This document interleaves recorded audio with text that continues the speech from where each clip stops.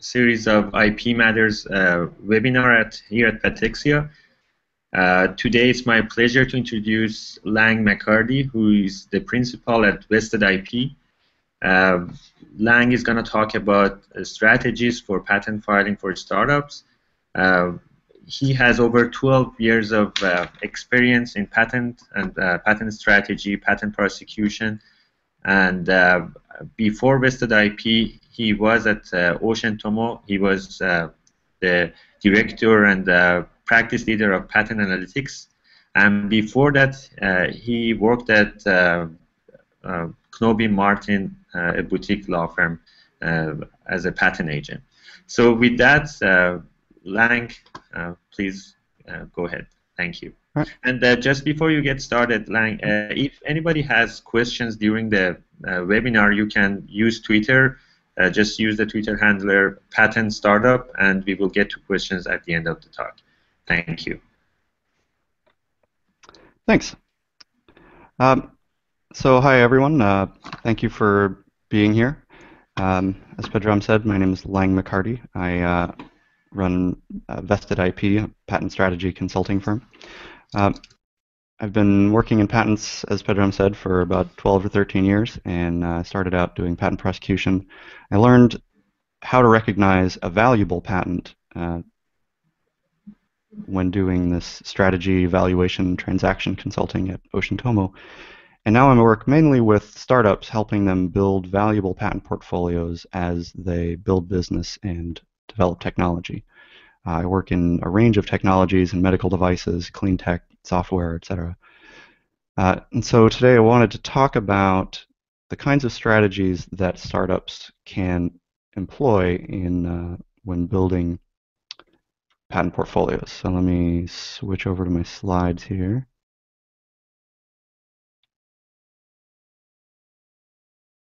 And looks like that's working.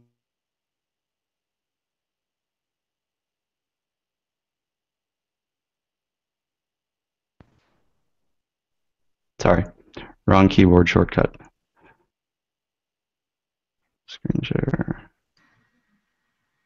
Yeah, for a second we lost you. I think you can continue. Thank you.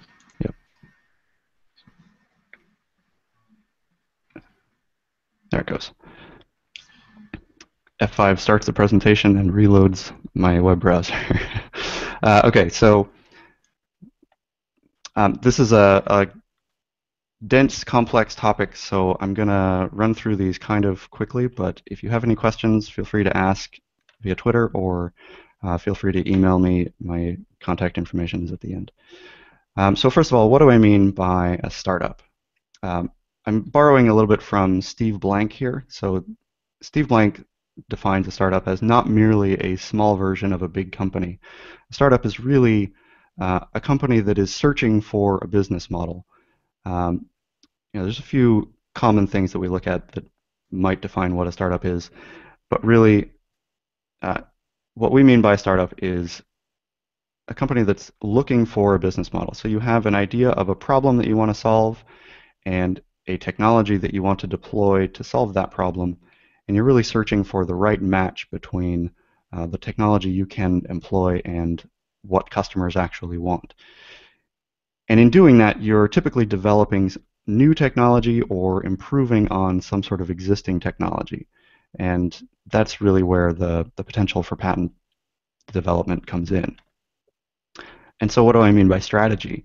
I'm talking really here mainly about business strategies around the kinds of business decisions that go into developing patents.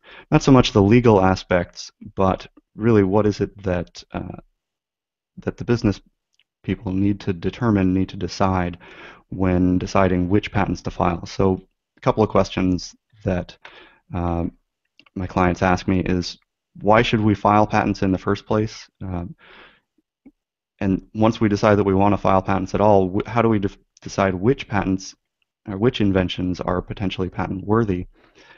And then when should we file? We want to make sure it's developed enough, but we don't want to file too early. And then a lot of times I get the question, can't we just stay out of the patent game altogether? We don't really want patents. We think it's just a distraction. But unfortunately, I have some bad news. I think that if you're involved in a technology company or as a technology company in the modern day, patents are ultimately inevitable. You may not deal with them in the short term, but sooner or later, every company in technology will have to deal with them at some point. You can look at the successful, companies that are now big that made the transition from being a startup, Google, Facebook, Groupon, Twitter. They've all had to come to terms, after initial reluctance, they've had to come to terms with the fact that they need patents and that patents really aren't going away. And despite what you may have heard, software patents aren't going anywhere, and really neither are patent trolls. I'm not going to cover either of those very much in this, but I think that's the reality in which we live. So the main guiding principle that I think goes into managing a patent portfolio, the main thing to keep in mind is that you're preserving patent value for a future owner of the company. These really aren't your patents. In all likelihood, the patents that you are prosecuting today really belong to your future acquirer. They are not, you in most cases are not going to enforce them against competitors, mainly because it's really expensive and most startups don't have the resources to do that. And you probably, as a startup before an exit, won't license patents for additional revenue. You may do cross-licensing. If it's part of your business model, you may be involved in some licensing, but you typically won't be using patents as sort of an extra revenue stream. It's very expensive to do, and it's a distraction from your main business. But nonetheless, patents really still can create value for a startup, especially when developed and managed smartly, intelligently. So how does that work? How do patents create value for a startup as a startup? One of the main things is patents really make the technological developments that you're working on more tangible to a potential acquirer. So it's one thing to say, we have lots of trade secret, lots of ideas stored up in the technology that we've developed,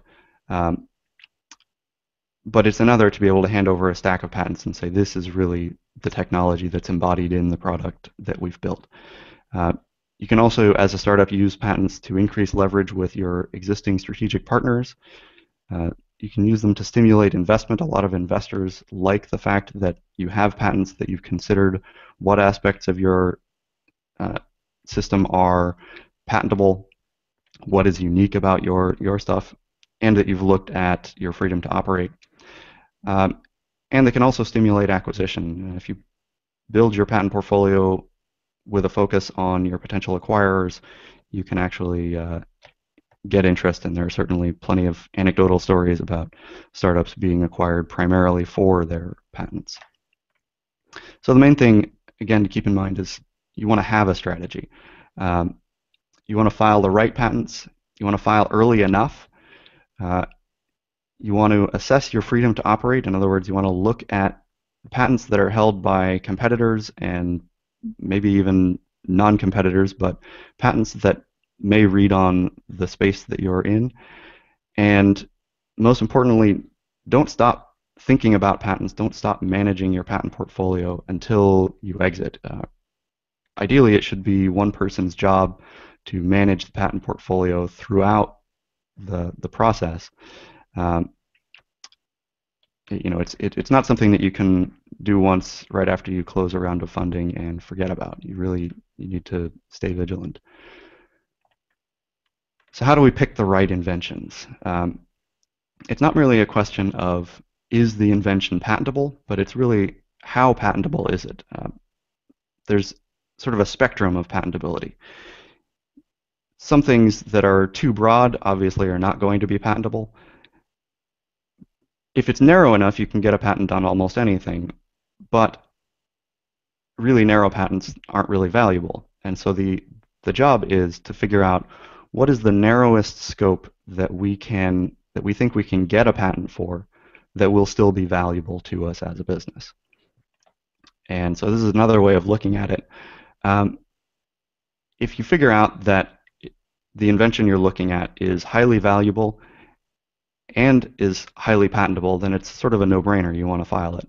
But even if it's slightly less patentable, but still has very high value at the degree of patentability that you think you can get, and you really want to think about sort of your worst case scenario. What's the narrowest invention that you might get in the worst case scenario, and does that still have value? And if that narrow invention still has value, it's still worth filing it.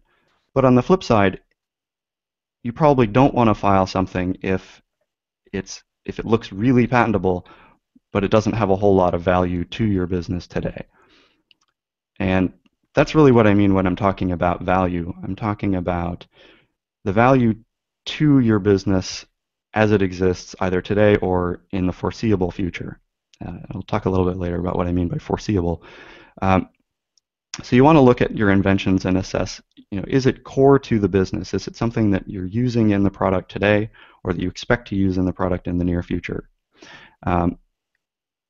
There's a temptation to look outside and to be able to, and to say, this is great technology. Somebody out there someday is going to want to use this.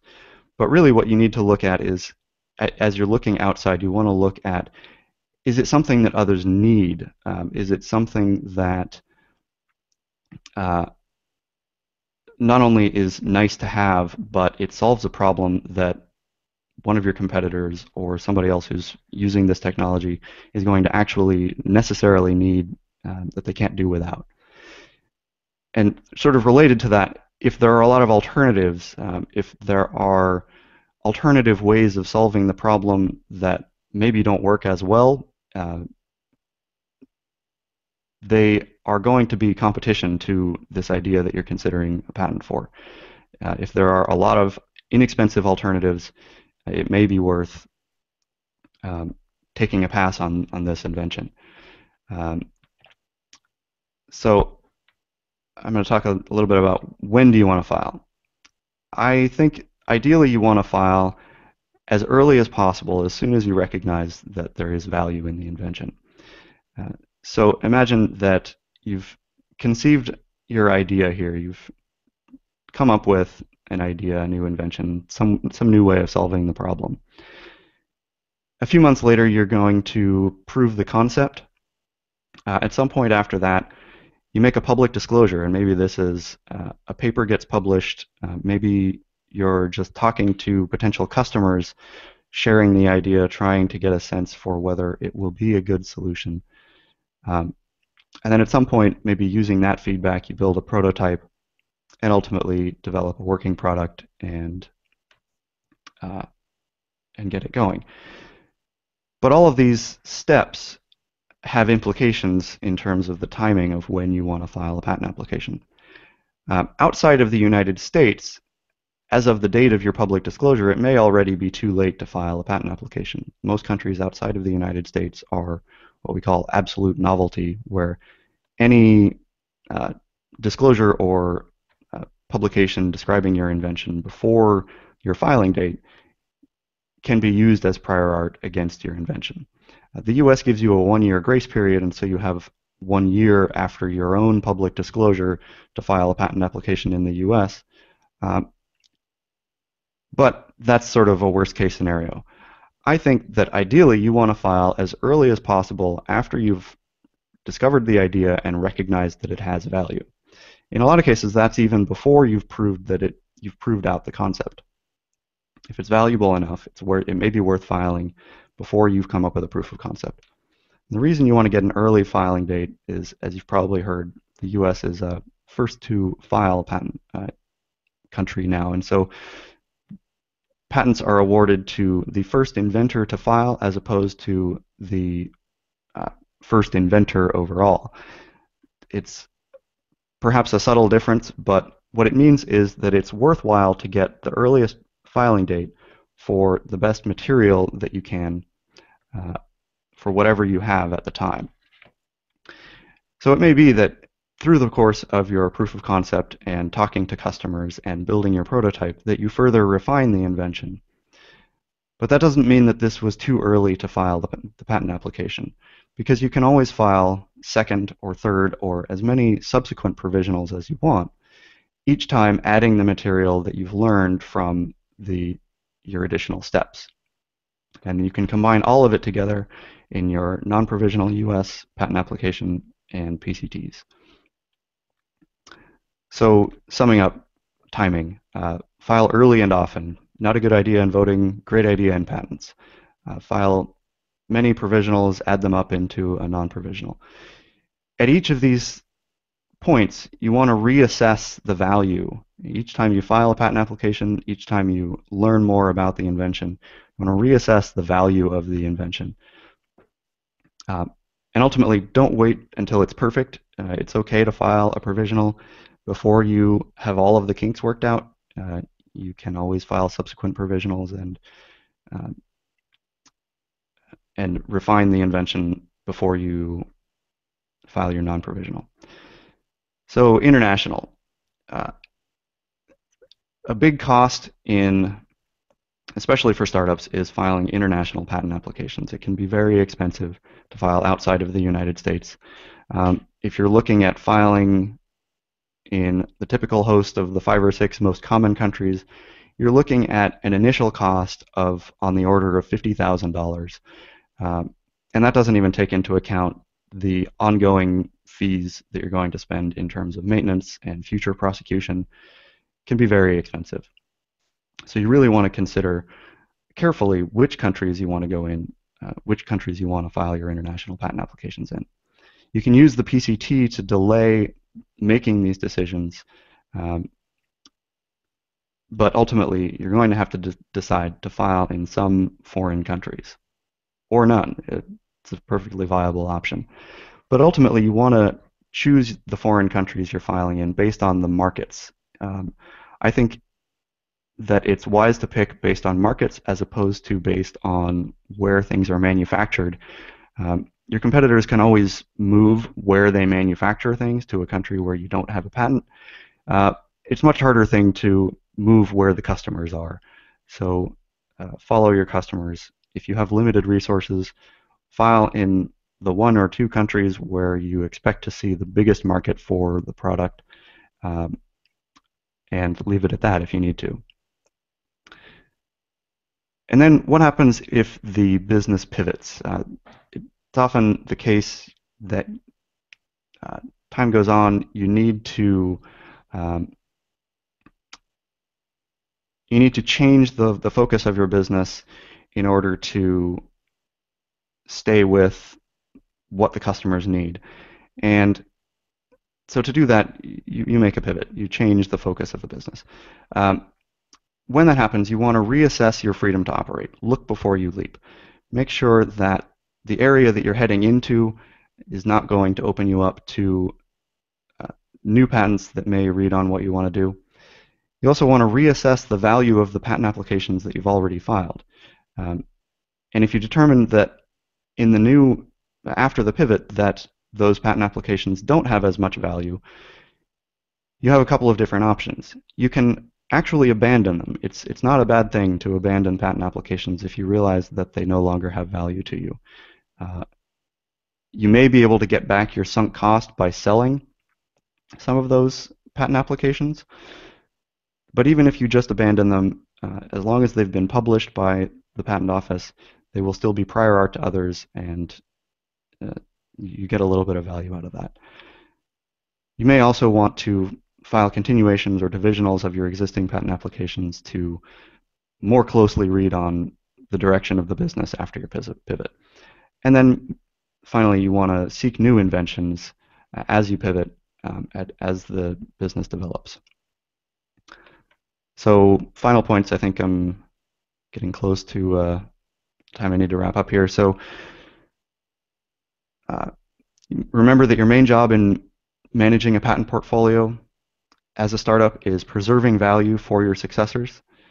You want to file patent applications early and often. You want to assess the value of your inventions, of your patent applications continuously as often as you can. You want to regularly seek out inventions.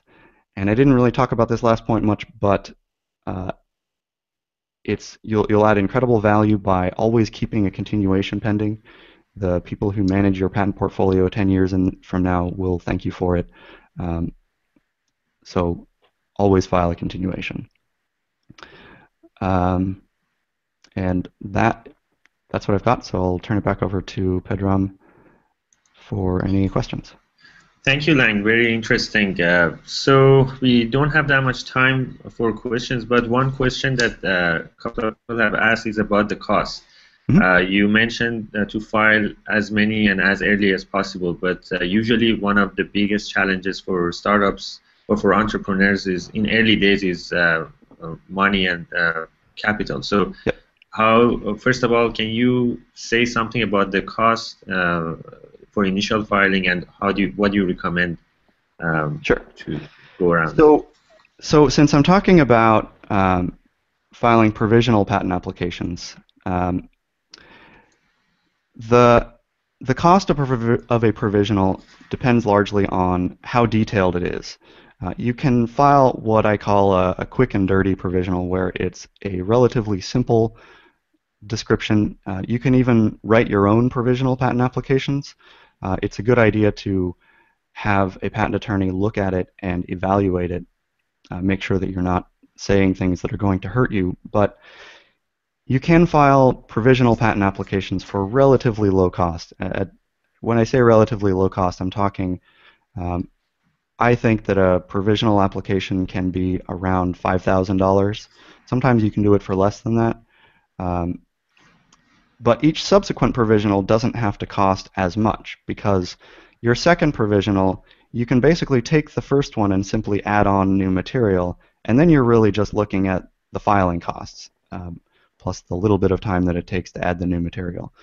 The filing cost is really only $100 to file a provisional.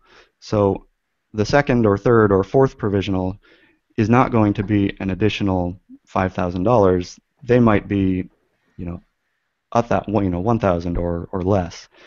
So that's part of the rationale there. Okay, thank you so much, Lang. We don't have time for more questions. I just want to thank you one more time, and just introduce our next month's webinar. Is going to be on defensive publication. Felix Coxwell from Questel is going to talk about it. He has 10 years of experience in setting up defensive publication programs for companies. Thank you so much, Lang, and thanks everyone for attending this one. We look forward to seeing you again next month for the next webinar. Have a nice day. Thank you.